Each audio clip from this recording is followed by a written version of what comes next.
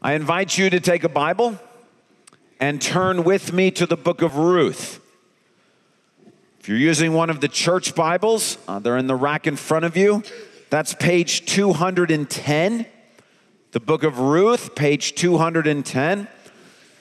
The book of Ruth is this wonderful little book in the Old Testament, just 4 chapters long. And it's an amazing story. It's a story of the love that a man named Boaz has for a woman named Ruth. It's the story of a love that this same woman, Ruth, has for her mother-in-law, Naomi, and the love that her mother-in-law, Naomi, has for her. And most of all, it's a beautiful story of the love that God has for Naomi, for Ruth, for Boaz, for all the children of Israel, and for you and I today. And it's a story of this loving father who cannot sit idly by while our lives fall apart because of sin, Satan, death, and suffering, and does everything in his power and pays any price, including the ultimate price of giving his own son, Jesus Christ, so that he might be free to bless us. That's the story of Ruth. Well, today we're looking at this book of the Bible and this story from the perspective of Naomi, the mother-in-law. In the next few weeks, we're going to look at Boaz and we're going to look at Ruth. But this morning, it's Naomi. And my invitation to you is as you listen to the story of Naomi, that you would look for ways that your story might resonate with hers, both the highs and the lows, so that the journey that she went on, which the Lord has recorded for us, might be an encouragement to us in our journey. We begin Naomi's story by thinking about her circumstances at the beginning of the book of Ruth. So look in chapter 1, verse 1. And let's understand where Naomi is at in life when the book opens. In the days when the judges ruled, there was a famine in the land. So a man from Bethlehem in Judea, together with his wife and 2 sons, went to live for a while in the country of Moab. The man's name was Elimelech, and his wife's name was Naomi. That's the woman that we're talking about this morning. And the names of his 2 sons were Mahlon and Chilion. They were Ephrathites from Bethlehem, Judah. They went to Moab and lived there. Now Elimelech, Naomi's husband, died, and she was left with her 2 sons. They married Moabite women, one named Orpah and the other Ruth. After they had lived there about 10 years, both Mahlon and Chilion also died, and Naomi was left without her 2 sons and her husband. Now, the opening verse tells us there was a famine in the land of Israel, and this couple, Elimelech and Naomi, moved to Moab. Now, the way that the verse is structured does not make us think that Naomi had any choice in this whatsoever. This seemed to be her husband's decision. And so she simply has to go along, move into a foreign country. And so she's living in Moab, which is modern-day Jordan, not in her homeland. While she's there, tragedy strikes, and her husband dies. She has 2 children, 2 boys from that husband that she is raising. They live in Moab, modern-day Jordan, and we're told that these 2 boys grow up and marry not Jews, but Moabite women, which is against the Mosaic law. And today, a modern analogy might be an Orthodox Jewish mom having her 2 Orthodox Jewish sons marry Arab women. And so Naomi is now the mother-in-law not to Jewish daughters-in-law, but to Arab daughters-in-law. That too a difficult situation. We're told that they are there for 10 years. We think 10 years after the boys get married, which means there are no grandchildren for 10 years, meaning both couples are barren. Also, very difficult for Naomi, especially in that context and that culture, where children and grandchildren are such an integral part of the family structure and what a woman like Naomi would see as her value in life. And then, worst of all, her 2 sons die. Now, I say worst of all because in verse 5, in Hebrew, the word that's there for sons, both Mahlon and Chilion also died, and Naomi was left without her 2 sons, is not the normal word that's used for adult married men. It's the word that's normally used for babies. And what the author seems to be saying is that Naomi's lost her 2 baby boys. That even though they're grown up and even though they're married, that the anguish that she's feeling in her heart is that she's lost her babies. And the picture of Naomi at the beginning of the book of Ruth is one of intense suffering. Probably the only person in the Old Testament she can be compared to is Job. She's lost her husband. She's lost her baby boys. She's living in a foreign land. She's got 2 foreign daughters-in-law. She's got no grandchildren. Everything in life is difficult and hard. Perhaps you might be able to resonate with some of those circumstances. Maybe you're a widow. Maybe you're living in a foreign country. Maybe you want kids and aren't able to have them. Maybe you want grandkids and can't have them. Maybe one of your children or multiple children have married people that you wouldn't have wished for them to marry. Maybe you've lost a child. Naomi has all these things going on. And we listen to her life and it's full of pain and death and sorrow and sadness. And that's Naomi's circumstances at the beginning of the story. Now, we don't know why these things have happened. Some might assume, well, maybe she's being punished for her sins. She didn't choose to move to Moab. She didn't choose these wives for her sons. There is nothing in the story that gives us any indication that she's being punished for her sins. She might be, but that doesn't seem to be what's going on here. Rather, we're not even supposed to be asking the question, why is life so difficult for her? We're just supposed to simply realize this woman has an incredibly hard load that's been placed upon her. The journey is dark. It's horribly difficult. And that's her circumstances at the beginning of the story of Ruth. Now we need to move on, not only her circumstances, we need to see her response to these circumstances. Verse number 11. Meanwhile, as you're looking at verse 11, the famine has stopped in Israel, and Naomi's like, I got nothing here in Moab. My husband is dead. My sons are dead. My life is essentially dead. I may as well go back to Bethlehem, where I'm from, and die there. So she's getting ready to head back, and her 2 daughters-in-law, Orpah and Ruth, are going to go with her. Verse 11. But Naomi said, return home, my daughters. Why would you come with me? Am I going to have any more sons who could become your husbands? Return home, my daughters. I am too old to have another husband. Even if I thought there was still hope for me. Stop there for a moment. How do we describe Naomi's situation? Hopeless.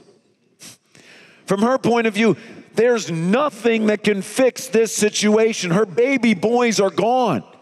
She's too old to get married again and have more children. There is no hope in this situation.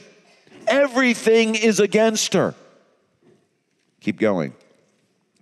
Even if I had a husband tonight and gave birth to sons. Would you remain until they grew up? Would you remain unmarried for them? No, my daughters, it is more bitter for me than for you, because the Lord's hand has turned against me. Jump down to verse 20. She does end up going back to Bethlehem. When she arrives, the people that she knew years and years ago look at her and say, can this possibly be Naomi? And here's her response, verse 20. Don't call me Naomi. Naomi in Hebrew means pleasant. Don't call me Naomi, she told them. Call me Mara. Mara means bitter. Because the Lord Almighty has made my life very bitter. I went away full, but the Lord has brought me back empty. Why call me Naomi? The Lord has afflicted me. The Lord Almighty has brought misfortune upon me. And here there's a bit of a warning that's starting to go off. Naomi's circumstances are absolutely horrendous. But somewhere along the way, she has begun to decide that the Lord has abandoned her. You see, Naomi has rightly realized if God had wanted, he could have stopped us from moving to Moab. She understands God has the power. He could have kept my husband from dying. She knows God has the ability. He could have stopped my sons from marrying foreign women. And she realizes God could have kept her 2 baby boys from dying, and he didn't. That is actually true. But the danger is that she has concluded from that God doesn't care. She's concluded that God has turned against her, that God no longer has any kindness for her, that God is fighting against her. She says, I went away full and he stole it all from me. He robbed me. He brought me back here with nothing. He is fighting against me, and she's accusing God of being her enemy. Please, there's nothing wrong with the sadness and the mourning and the difficulty of coming face to face with death, of seeing sin, of suffering. That's not the problem. It's not even a problem to acknowledge that God has allowed those things. The warning sign that's going off here, and it's very, very subtle, is that in the midst of all this suffering, she's concluded that God no longer loves her. That's the problem. And there's a word for that. It's the word bitterness. Maybe you're not able to relate to Naomi and her circumstances, but maybe you know this feeling of thinking that God has turned his back on you. Maybe you've been looking for a job for a long time and haven't been able to find one. Maybe there's a health situation that you've been going through and it feels like there's no hope in it. Maybe there is a child that's walked away from the Lord, or spiritual warfare that you've been going through, or some mental illness that you've been dealing with yourself or in a loved one. And in the midst of that suffering and darkness and hardship, you've begun to think, God doesn't care about me anymore. God's turned his back on me. God is against me. God doesn't love me. Maybe you've looked around at other people and you've said, why do they have it so much easier than I do? And you have wrongly concluded it's because God loves them more than he loves me. And there's a word for that, and it's bitterness. That's why she wants to be called Mara. It's not just, and it's so subtle. Please hear me. Her circumstances are bitter, But when she subtly slides into feeling that in the midst of her bitter circumstances, God has abandoned her, that's when it becomes bitterness. Hebrews 12:15 says this: see to it that no one falls short of the grace of God, and that no bitter root grows up to cause trouble and defile many. This is actually a quote from Deuteronomy 29, a passage that Naomi should know well. The imagery here, and the reason I gave you the Hebrews version of the quote instead of the Deuteronomy version of the quote, is because here the imagery is just a little bit clearer. And the imagery is that of a garden. How many of you out in gardening have ever taken a shovel full of dirt, turned it over, and saw that underneath was not just dirt, but a bunch of roots just hidden there under the dirt? There may not have been anything necessarily on the surface, but underneath the dirt is shot full of just roots of all sorts of things. I always wonder, what is all this stuff? How did this all get here? That's the imagery in Hebrews 12, and the idea is our lives have within them the roots of bitterness. It's just a fundamental part of who we are. It's part of our flesh. It's part of what it means to be human. You don't have to do anything to have the roots of bitterness present in your life. They're already there. The point is that those roots, you don't have to do something to cause weeds to grow from those. It's just what happens in life. And what God is saying here is, be careful. Because those roots are easily activated. And just like you can come out one morning and look in your garden and think, where did all these weeds come from? Have you ever had that feeling like they grew overnight? I sometimes think if you just sat there and watched them, you could actually see them grow. Like there was nothing here and now they're here. That's the imagery this is drawing on. You and I don't have to do something to cause bitterness to grow. The roots of it are already there. They're part of our life. And when we go through the anguish of suffering, it can activate those roots. When we begin to crave a life different than the one God's given us, it can activate those roots. When we look around at other people and think, why aren't they going through things like I'm going through things? Or why does their life seem to work out so great and my life is so difficult? It activates those roots. And the point of Hebrews is realize that this happens. Understand that you and I have inherent within us all the things we need for bitterness to grow. You don't have to do anything. It's just there. Well, what happens when it grows? Well, it does what weeds do. It begins to choke out the life of the fruitful stuff that's supposed to be in the garden. The weeds take the place of what the garden was intended to do. It makes it difficult to see what is actually supposed to be growing. Have you ever seen an overgrown garden that has weeds everywhere? It's hard to tell what's actually being grown in this place. What's actually supposed to be happening here? And that it's so subtle. But slowly those weeds grow up and they begin to choke the life out of the plants that are in the garden. Let's see how that happens to Naomi in our story.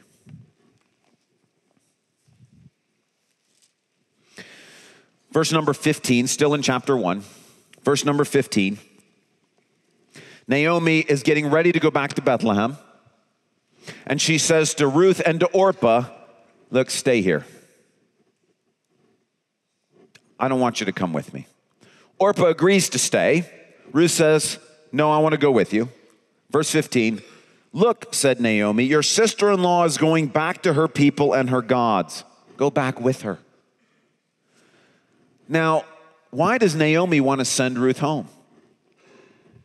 Well, a couple of reasons. Number one, if Ruth comes with her, Naomi's responsible for her. Naomi's old enough that she's a widow that when she goes back to Bethlehem, she can live off the system. There are systems in place to take care of her as a widow. Ruth is too young to do that. Ruth will need to find a job, and who will be responsible for having her help her find a job? Naomi. If Ruth comes with her, Naomi's going to constantly be reminded of her lost children.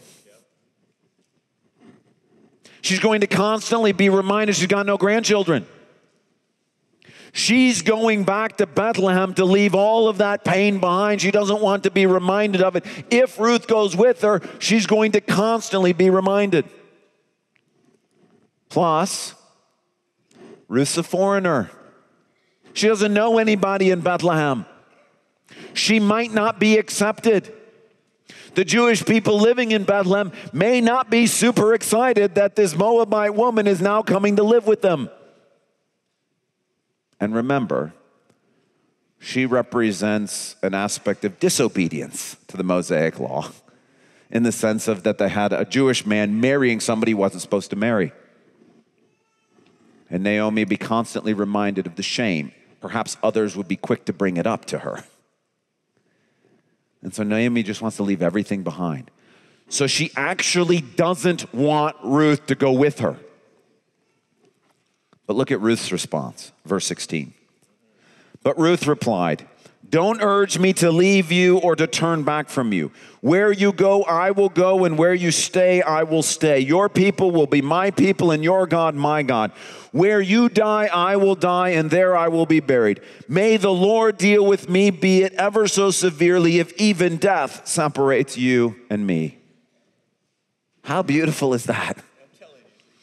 That is one of the most beautiful commitments from one person to another person. From this daughter-in-law to a mother-in-law, it's in Scripture. It's one of the most beautiful statements of someone saying, look, I'm with you. I'm not leaving you. I'm for you. I'm going to be faithful to you. We're in this together. It's gorgeous. How does Naomi respond? Verse 18. When Naomi realized that Ruth was determined to go with her, she stopped urging her. What? Wait a minute. Where's the, bless you, my child?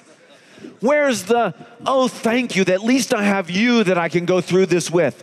Where's the, hey, you know what? Two are better than one. We'll do this together. There's none of it.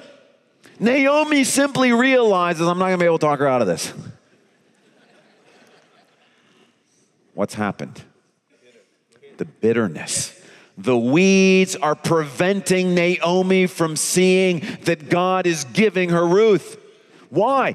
Naomi doesn't want Ruth. She wants her kids back. She wants her husband back. She wants her life back. She wants grandkids. She doesn't want a daughter-in-law.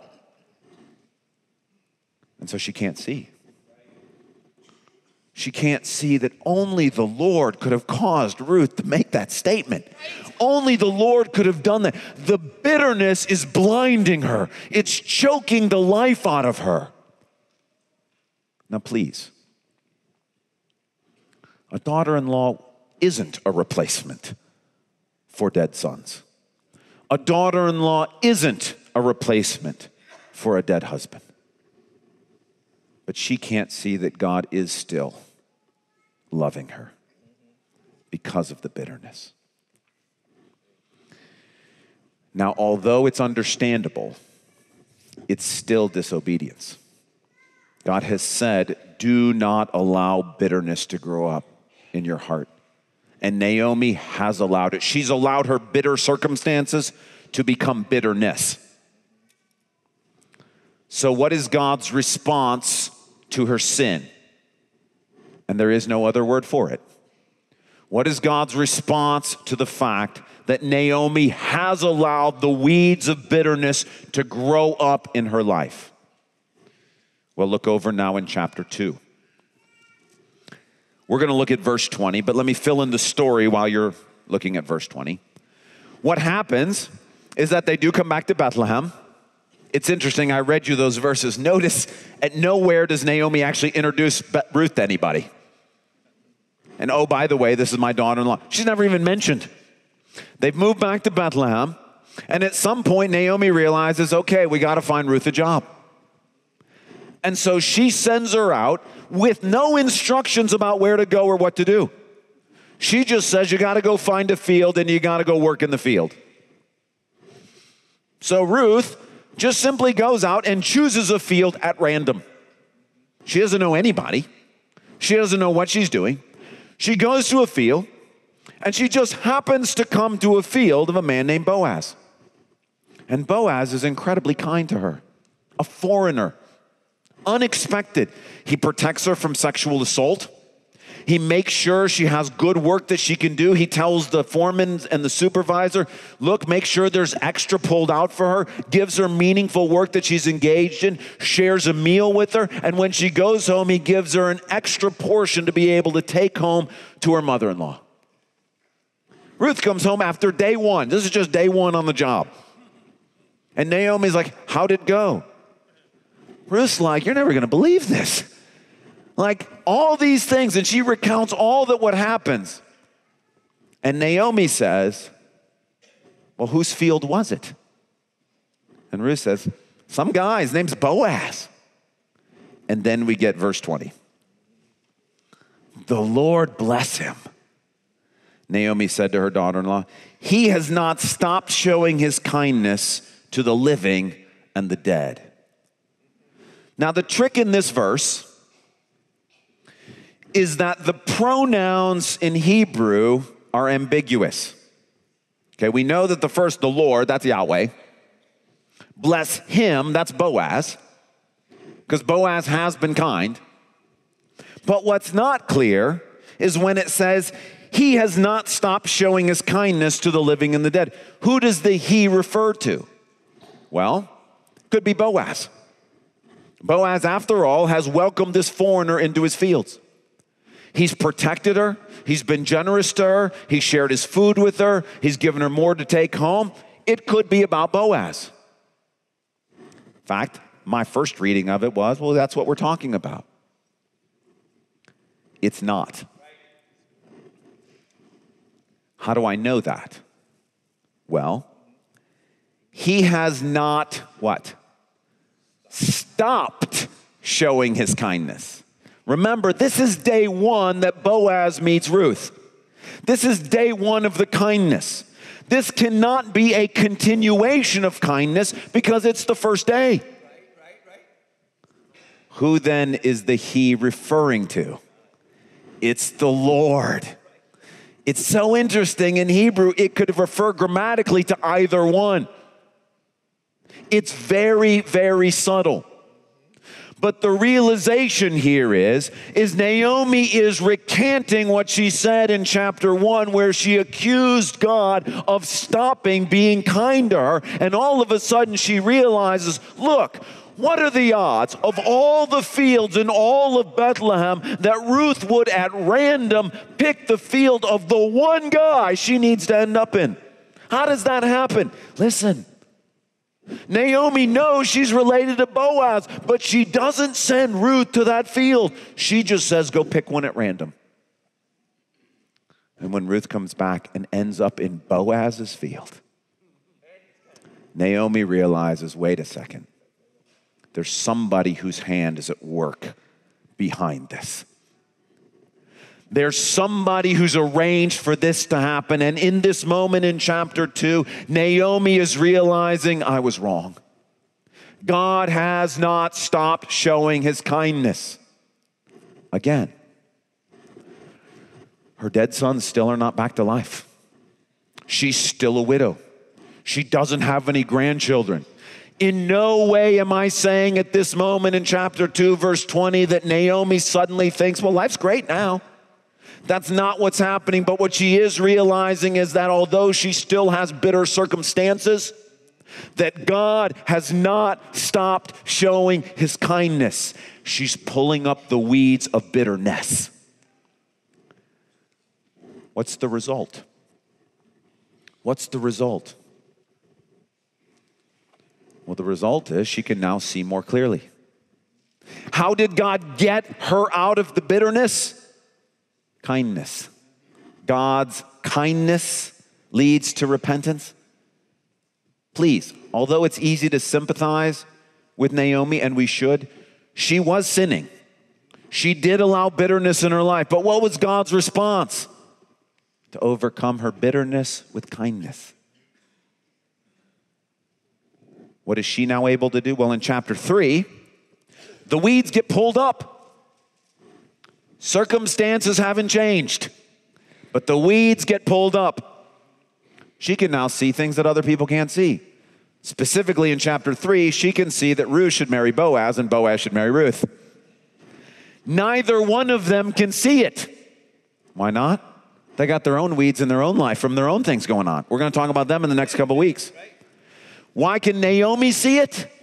Because the weeds are gone. And she realizes, look, this is not just about God trying to help Ruth get a job. God's up to something bigger here. She can see it because there's no more weeds blinding her. Not only that, in chapter 3, turn over to chapter 4. Verse 13. After Naomi helps arrange the marriage, she convinces Ruth to marry Boaz and convinces Boaz to marry Ruth. After they get married, it says that Ruth became his wife. When Boaz made love to her, the Lord enabled her to conceive, and she gave birth to a son. The women said to Naomi, "Praise be to the Lord, who this day has not left you without a guardian redeemer. May he become famous throughout Israel. He will renew your life and sustain you in your old age." Now we're talking about the grandchild. "For your daughter-in-law who loves you and who is better to you than 7 sons has given him birth." Then Naomi took the child in her arms and cared for him. The women living there said, "Naomi has a son." The grandson doesn't replace the lost children. The grandson doesn't replace the lost husband. The grandson doesn't erase the pain, the difficulty, and the hardship. But it is a blessing from God that God has given her someone, just one grandbaby. But that grandbaby is going to grow up and take care of grandma. So much so that they are actually willing to consider that child Naomi's son as well as Ruth's. And why? Because God gave to Naomi a daughter-in-law who treats her better than 7 sons would. Again, God's not saying a daughter-in-law who's better than 7 sons. Do you understand the difference? A daughter-in-law who will treat her better than 7 sons would. Naomi's now able to join in a chorus of praise. Why? Because the bitterness has been removed, and she can see in the midst of suffering, God has not stopped showing his kindness.